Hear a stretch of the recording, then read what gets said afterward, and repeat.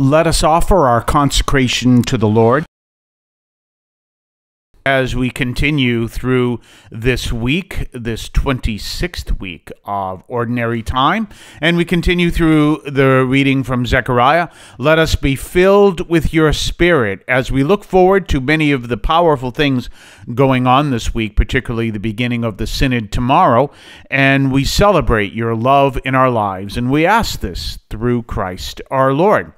Well, today is one of the interesting days this week because tomorrow is a unique week. We're going to talk about that tomorrow, unique day rather. Yesterday, of course, was the Feast of the Guardian Angels.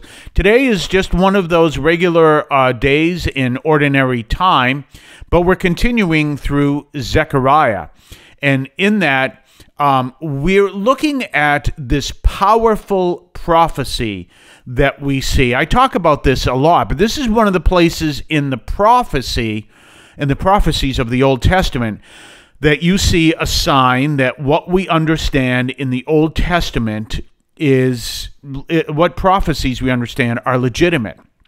They're real. They actually are. So let us look at this particular prophecy, and we're looking at Zechariah chapter 8. And what's happening is the prophecy that there will come a day where everyone will go worship the God of Israel in Jerusalem. By the way, I should make a little statement. I got a comment a couple weeks ago where someone said that they found what I was saying confusing in regards to who was who. And so I made an explanation because, I use the term Hebrews, I use the term Israel, I use the term Judah, I use the term Jews. I call the Hebrews in one part of the Bible, the Jews in another part. And she says it's very, very confusing. Well, it all has to do with the time. So what we're talking about is the nation of Judah. Remember, after David, there was Solomon, and Solomon began kind of a civil dissension, and eventually it led to the division of what was the nation of Israel into two countries, Israel in the north and Judah in the south. And Israel eventually disappears. Well, during that time, prior to that time when we were with Moses, they're the Hebrews. Under David, they are Israel, and they're often called throughout the Bible the nation of Israel. They are Israel. Israel was originally named Jacob. Israel, the person, was originally named Jacob, and so he goes by the name Jacob and Israel. He is the grandson of Abraham, the son of Isaac. So then Israel, and then they are called the nation of Israel. But at the same time, when you're talking about Judah, they are called the nation of Judah, and it's from Judah that we have the word Jews. But it all depends on what time frame we're talking about. And right here, what we're talking about is the people one day will go to worship the God of Judah, the Israel, who is in Jerusalem, which is in the nation of Judah. A little bit more confusing, but it's all there. And it's the same Jerusalem that we recognize today, obviously. But what's important there is remember, I teach this quite a bit, that the idea that the nation, that people would be worshiping the God of the Jews, when we're talking about the Old Testament nations that surrounded Israel and or the Jews, the pagan nations, Gentile nations, would be absurd. It would just literally like saying, and maybe this is an American perspective, so I don't mean to offend anyone from the country that's north of us, but it would be like this big prediction coming out. There will come a day when all the people of the world will worship God in Montreal. You go, Montreal? Why Montreal? Now, it would be different if people said there will come a day where everyone will go watch hockey championships in Montreal. Yes, that would make sense because, as we know, Canada is very strong on ice hockey. For a long time, many American hockey players were actually Canadian. But if people said, you're going to worship the God worship the one God in Montreal, people, from all countries all over the world go, Montreal? Some of them go, where's Montreal? And that's the reality. That's the way it would be looked at. So that has come true. I mean, everyone looks to Jerusalem as the place where people worship the God of the Jews, the God of Israel, the Christian God who is the God of Israel, and even the Muslim God who, the famous Dome of the Rock, that mosque is built on where they believe that Muhammad ascended into heaven. That spot also happens to be where the temple was. So all of that is connected. And so the God of the Jews, people are worshiping the God of the Jews in Jerusalem. When this prediction was made by Zechariah, people would go, what? And literally, they'd be like, they could say it wouldn't make sense, but they could say, that's like saying we're all going to worship in Montreal. We're going to talk more on the other side of the break. We'll be right back right after this. You can now leave a message for us, which we can air and discuss on this program. Just call 617-297-7452. That's 617-297-7452. 617-297-7452. Feel free to call, leave a comment, a question, or even feedback, and we may play it on the air.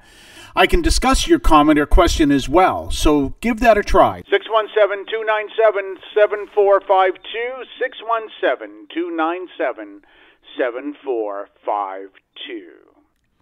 We're back, and we're looking again at this powerful reading from Zechariah chapter 8. You can check it out in your favorite podcast platform, not podcast platform, in your favorite Bible daily reading, whatever, whether it's online, bible.usccb.org, whether it's published like Magnificat, The Word Among Us, the Bible Today, or whether it's a bound version that you can hold in your hands. All of these have the reading today, Zechariah 8:20-23.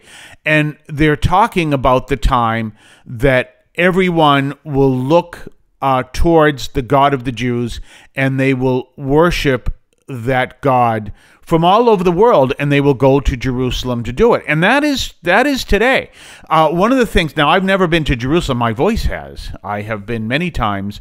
I've been the voice of Terra Santa News. So many times. I'm kind of like the fill-in voice of Terra Santa News. So you'd say, well, that voice sounds familiar. You'd have to listen to some older broadcasts, but that name sounds familiar. It's me. So anyway, yes. But I've never been to Jerusalem. But they tell me that in Jerusalem, you can see flags from all different nations there. Now, I want you to think about that for a second.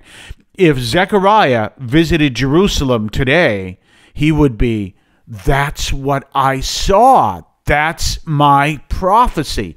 That's exactly what I saw. So this prophecy has come true. And so it's one of many prophecies that are there. People say, oh, yeah. Well, show me any of this stuff has ever come true. Yeah, there's one. There's a lot of it there, but there is one. And so we recognize that, yes, the God of the Jews is the true God.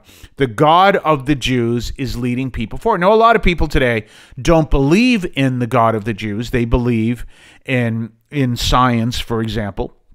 And as you know, I'm not going to go into that any further for today, but I always talk about anyone who is an atheist, who does not believe in. I'm not shooting you down. I'm not insulting you. It may come across that way. I don't mean that, but is basically flat earth thinking, because when we understand what the Lord is saying, He's saying that there is so much more of what is there besides what you can see. And we always understand that God is outside of time. So we have this prophecy that says this is what the future is going to look like. And there it is, that the whole world will worship the God of the Jews. And so it's a powerful prophecy that leads us to understand that. Now, I want to say a couple things about tomorrow. Tomorrow, of course, we're going to focus on it, but tomorrow is the feast of, or the memorial rather, of St. Francis of Assisi. But it's also the first day of the Synod. We're going to talk about what that's all about tomorrow. We've talked the past couple weeks on the other show on WROL, 3 o'clock in the afternoon, the voice of St. Anthony Parish. We've talked a few weeks, and it's on the podcast at CatholicAudiomedia.com or your favorite podcast platform. But we've talked a few weeks about that Synod. Well, it starts tomorrow. So you can definitely check out some of the coverage that is there, that will definitely follow this and check this out. So do understand that that's tomorrow. And on Tuesday nights, which this is Tuesday, so if you ever want to come visit us at St. Anthony Parish on Tuesdays at 7 o'clock, we're right now going through these documents. We're going through what these documents have to say. So that's a pretty powerful thing. You're welcome to come tonight, 7 o'clock p.m. at St. Anthony Parish in Allston, Massachusetts. But anyway, so this is a powerful thing that's coming up tomorrow. It's a very eventful week this week, and we recognize this within the promise that we see here, that this prophecy actually came true, and God is still with us as he has always promised he would be. We'll talk more tomorrow on the memorial of St. Francis of Assisi. We will see you then. Have a blessed day. I want to call your attention to Catholic TV, which offers great faith-filled, family-friendly programming 24 hours a day. You can find your cable channel at www.getcatholictv.com, and you can watch online on the free apps or check out the YouTube channel. Daily Mass, Rosaries, the Divine Mercy Chaplet, and the Our Lady of Perpetual Help Novena are all available online and on demand. Check out CatholicTV.com. If you would like to support our program, please consider a donation to St. Anthony Parish in Allston, Massachusetts. There are several ways to consider this. One is to purchase any of our merchandise, which you can find at the shopping tab at CatholicAudiomedia.com. That's CatholicAudiomedia.com. There are coffee mugs there. There's also my latest book, Encounter Christ in Your Humanity, all of which you can find at the shopping tab at CatholicAudiomedia.com.